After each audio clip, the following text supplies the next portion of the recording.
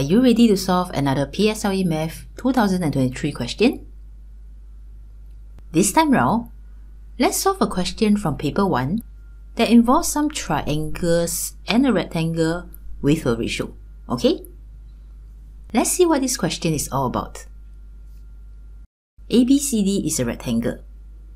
We are given that DE equals EF equals FC.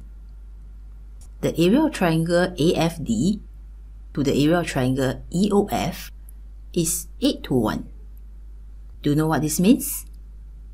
Yes, this means that we can represent the area of EOF by 1 unit and the area of AFD by 8 units. And this gives us a clue about the area of AOED. This area can be represented by 8 minus 1, 7 units. Agree? And the same goes for the area BOFC. Now let's see what the question is asking us to solve. What is the fraction of the shaded area to the total area of rectangle ABCD? Do you know what's the easiest way to solve this? Now finding the shaded area is quite straightforward, right? And I'm sure all of you can do that. We can add 7 and 1 and 7. This gives us 15 units. But what about the area of rectangle ABCD? We only have some clues about the length of the rectangle, but we don't know its breadth, right? And here's where we need to use the power of our imagination. We are going to flip this triangle ADF upwards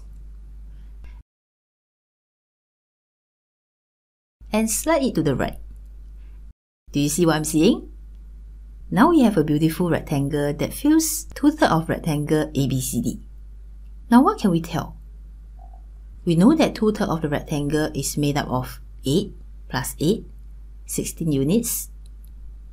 So let's make use of that to find the area of rectangle ABCD.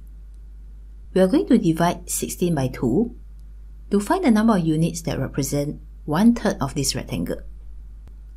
When we multiply this by 3, this gives us a total of 24 units. And now we are ready to answer the question. The fraction of the shaded area to the total area of rectangle ABCD is 15 out of 24. We can simplify this further to 5 over 8. Do you have another way to solve this PSLE Math 2023 question?